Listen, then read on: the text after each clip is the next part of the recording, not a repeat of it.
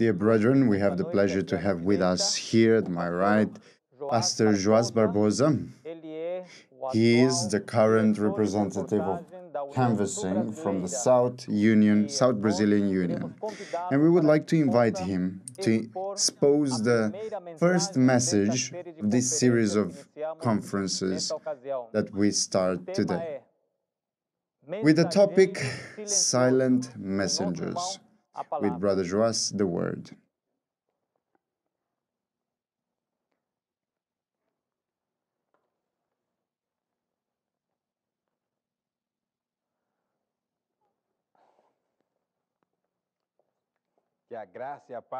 May God's grace and God's peace be with each and every one of us. Amen.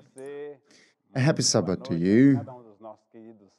Greetings to all of you that are watching, dear canvassers, and our colleagues. Silent messengers. As it was announced, it is the name of today's topic. And I would like to tell you that this word, messenger, has a very deep meaning. Let us see what is the meaning of this word. As you will see now on your screens, we have here the definition of the word messenger. A messenger is someone who brings or takes a message, whether written or verbal. So that is what messenger means. Someone who brings or takes a message, whether verbal or whether written.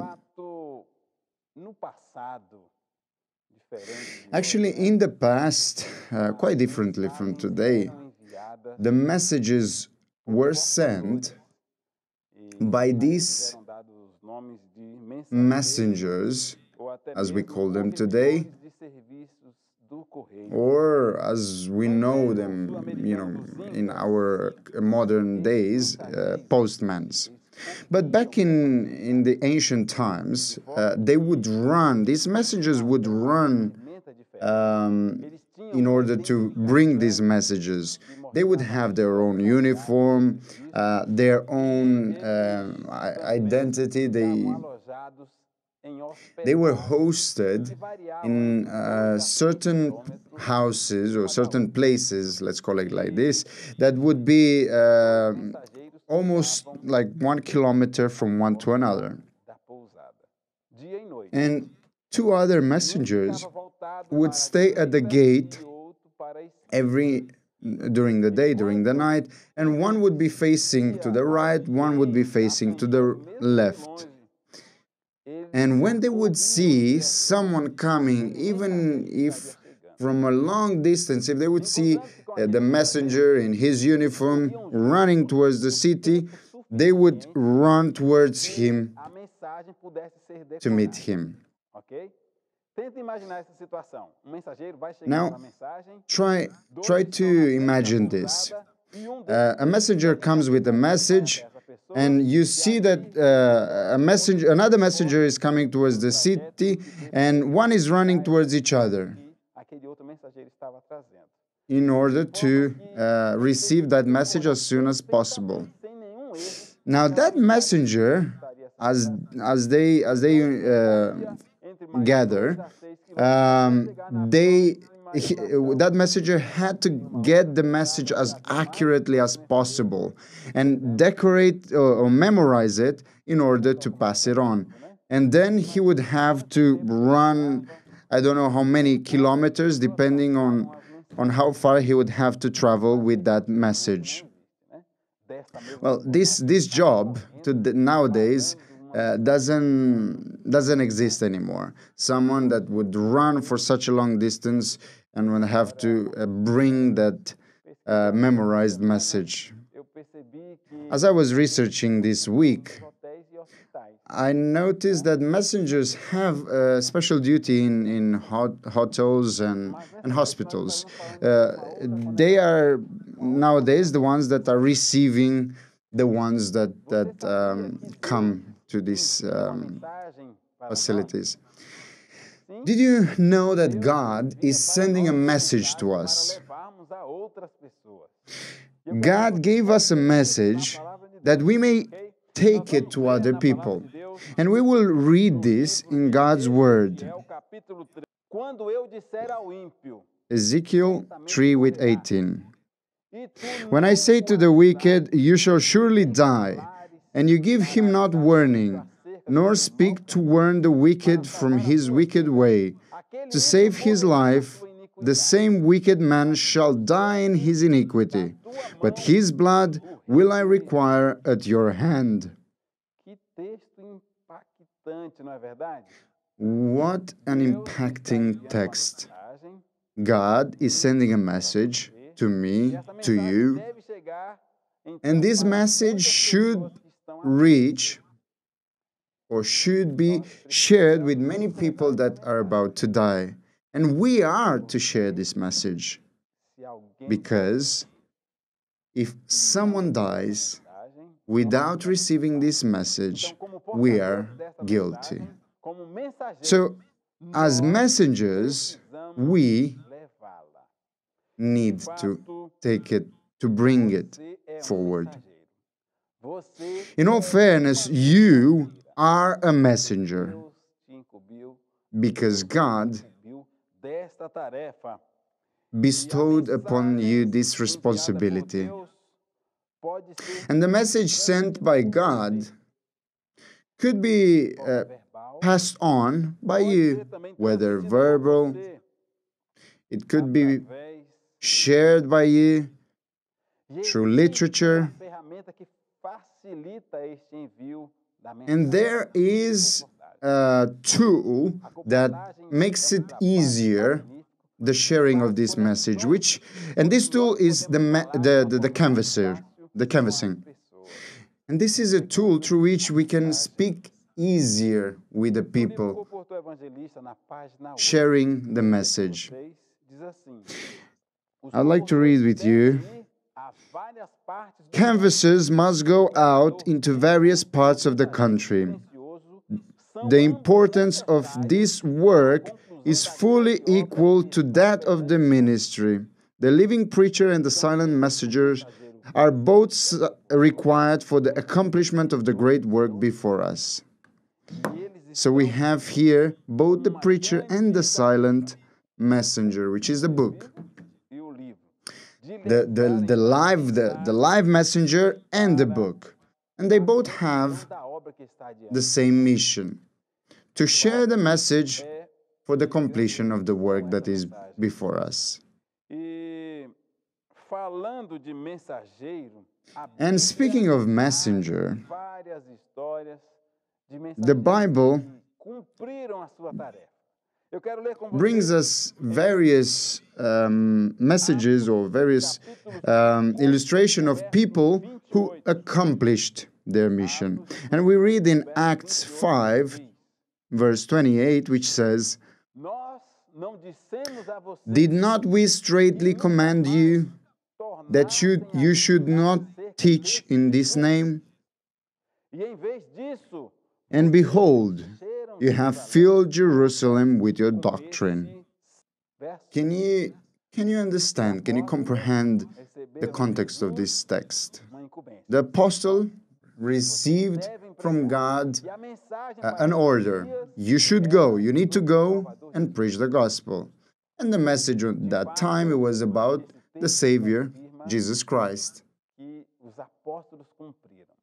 And as we see in this Bible verse, the apostles literally fulfilled this order. The Bible verse says that they filled the whole Jerusalem with the doctrine of Christ. And this, the Jews or the Jewish leaders, they were frustrated with, as we can see by their reaction in this verse. It would be so good if in our city people could speak the same thing. Look, you fill the whole city with this message. And this we could accomplish because we are messengers, and messengers should and need to bring forth, to share this message. We have to be carrying this message. It is a duty that was bestowed upon us. Many people have great aspirations. Some people want to be great preachers, which is wonderful. To be able to share the message with the people from the pulpit is great. And some people even manage to. They are people with great talent, great oratory, while some other people, they go through some difficulties. I want to share with you a story, a very interesting story that happened with George Albert King, a young man of 20 years. He wanted to be a preacher. But in his first sermon, he went through some serious difficulties. His sermon was a catastrophe. He took with him the script, but while he was speaking, his script fell, and the graph that he prepared, teared apart, and he was rather disappointed with his performance. But the people that watched him, they felt compassionate towards him. And one lady stood up and said to him, "You need to understand that your calling is a different calling. You need to understand that you can speak with people in their homes, and there you can talk to them about Jesus Christ." And this idea was good. And he went from house to house, giving them flyers, literature, sharing the message in various ways. And George Albert King became the first canvassers of our church. And someone who wanted to become a very great preacher became the reference for all canvassers. And you, perhaps, may be in the same situation. You may want or have a certain aspiration, but who knows if God has not given you this talent as well. Actually, there are people who were called and people who were not. And we can read, Sister Wise says that there are some who are adapted to the work of the canvasser, and who can accomplish more in this line than by preaching. So, as we can see from this paragraph, there are people who adapt better to canvassing than to preaching or to some other line. Because public speaking is not an easy task. Here you can see us doing it, and I can't see how many people are before the screen. But it's not easy to talk to many people. But it's much easier to speak with one person, two people. And the work of canvassing brings us this possibility of talking one by one or talking with people individually. And there is another way in which the message can be taken besides the verbal way. And this form, the Bible reveals in Revelation 21:5, where it says, "And he that sat on the throne said, Behold, I make all things new. And he said to me, Write, for these words are truth and faithful." So here we see John, the loved disciple, he received a vision of a new earth, and he was literally amazed by all that beauty. And after that vision, he heard the voice of Jesus giving him an order. Write, for these words are true and faithful. Why did John have to write? Because someone would read. We are talking here about literature. We are talking here about books. For example, the Bible is composed by 66 books. Holy people that were inspired by God wrote, and the whole Bible was inspired by God. I want to tell you that the Bible is very important to us. What would be of us Christians without the Bible? How many stories would us have lost during the years? And in all fairness, the Word of God is an amazing art. We can read it daily, and thus our hope grows daily because we have a heaven awaiting for us. The end of the story of this world full of sin, where so many evil things happen, is coming closer and closer. And when we look to this Bible verse, to this message that God said to John, write, because these words are faithful. There is a new world. There is a perfect world. How good is for us to read the message as such. This inspires us. This gives us hope because it was written. You see how important is this message being written? And the Bible talks to us daily if we would open it and read it, since it is inspired by God. And in the Bible we find 66 books.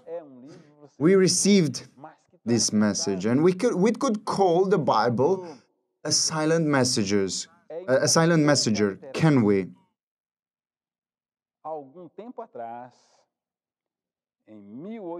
The literature is something very, very important. Some time ago, someone called Albert Staffer, he was sent to South America. And arriving here in South America, he was not a speaker of this language. He came from Europe. He was speaking very fluently German and English. And he took along with him various boxes full of books. And when he arrived here, he was looking for people that were talking his language. He found certain communities, certain German, English communities. And he passed quite some time in Uruguay. And 2 years afterwards, he entered Brazil. And when he came to Brazil in 93, he was still having this difficulty of the language, but little by little he was adapting, and he was canvassing in Curitiba on the day of 13th of January 1986, and he knocked to a house, and one lady opened, and this lady, she was working for a very rich family, actually various rich families, and she received the literature. She received a book that was called The Life of Jesus. And this lady, she was amazed with this piece of literature. What a content! And afterwards, she received the message of Adventism. Her name was Anna, and her husband was Otto. And they came to Adventism. And they were the first to become Adventist in the state of Paraná. You see what the literature can do and what are the results of these silent messengers, which are the books.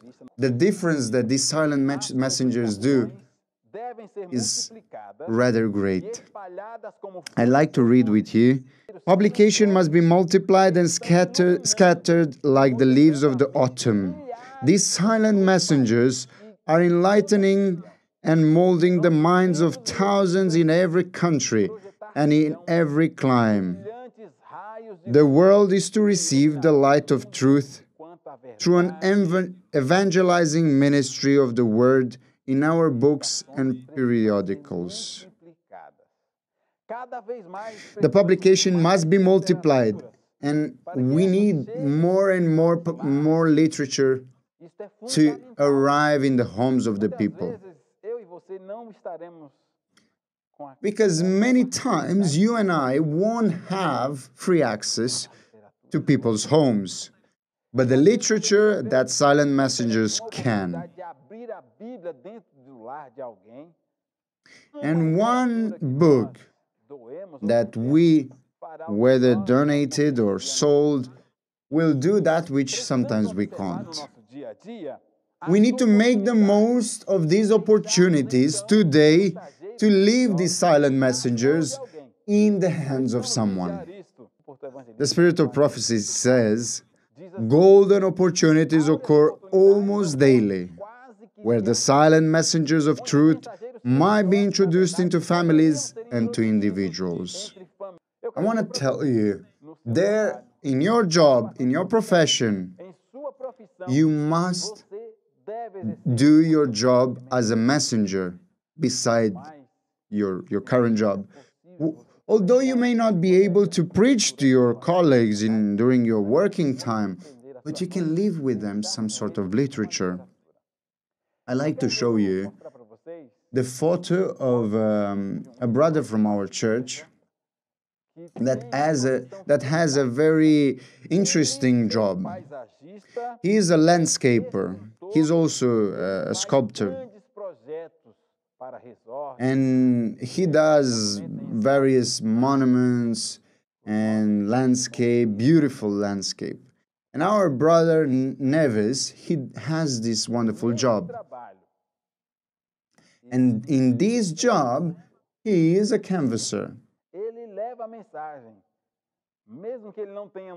Although he doesn't have a specific time to open the Bible and preach, he does this job. And a few months ago, he bought a huge quantity of literature, the book How to Find Interior Peace. It's a very small booklet. And he asked for authorization from the manager of a huge chain of hotels that he was working. He asked if he may be able to donate those booklets. And he was able to distribute 280 booklets. And he was able to share with each and every one of these workers from the hotel. And 1 week ago, 1 week after that event, a worker from there approached him and asked, what church are you going to? I read this booklet that you gave me, and what a wonderful booklet. I'd like to know your church. And he was able to bring that woman with her children to the church. And she was totally admired with the message that she heard at the church. And everything started with a booklet, How to Find Interior Peace. What a rich content in such a cheap booklet.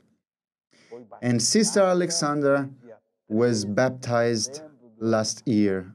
What a wonderful experience. She and her 2 children are in the church today. Have you noticed in your day-to-day the opportunities to leave these silent messages with the people that are around you? Try to imagine this every day.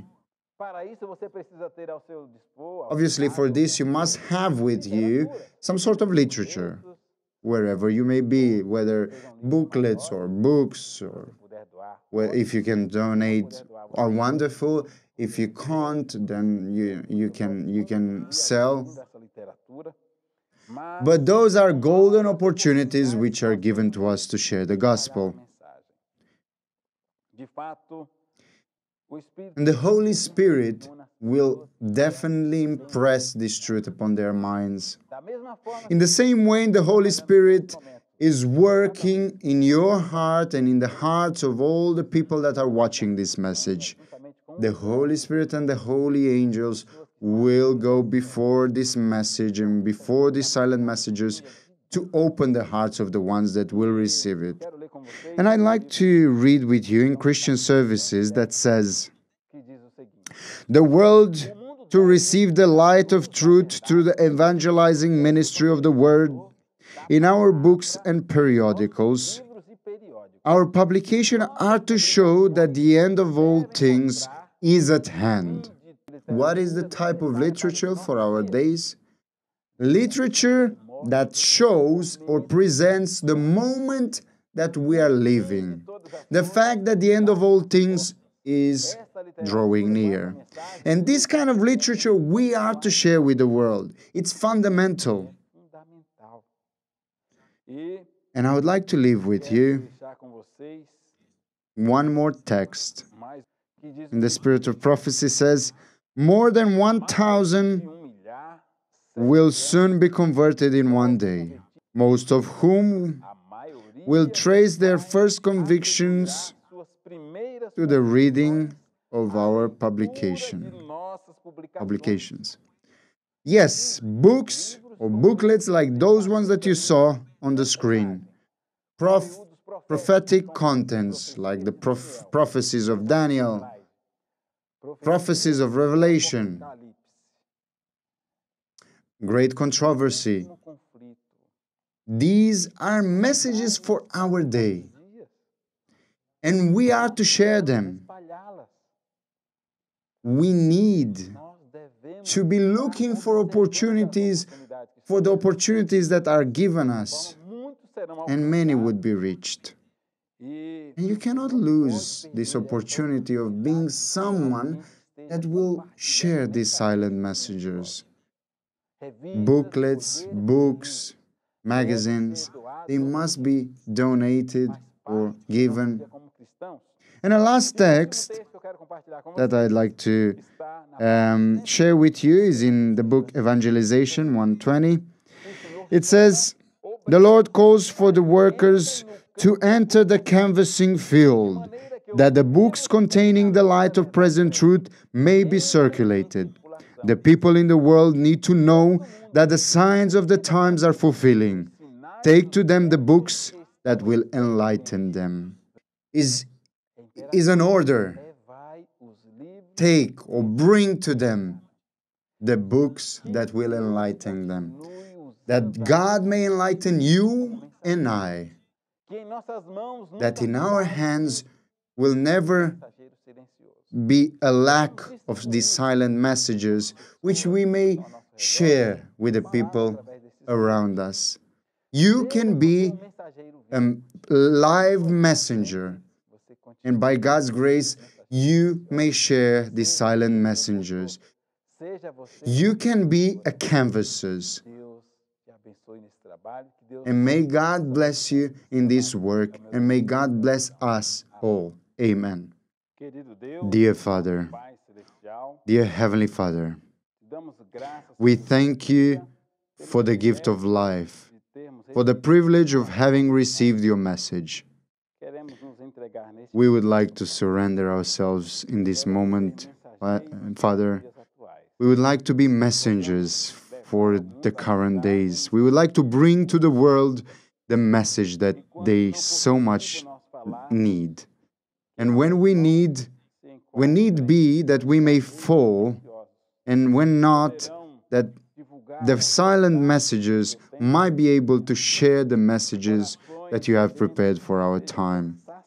And that thirsty souls may be fulfilled, may be filled, and many might have the conviction of this message.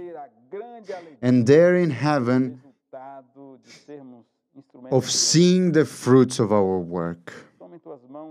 Take in your hand our dear canvassers, that they may continue full of energy, full of zeal to continue in this ministry. Bless the leaders of your church, that they may continue with the advancement of this ministry of canvassing, that soon everyone would receive the message and touch in the hearts of the ones that already participated within this ministry.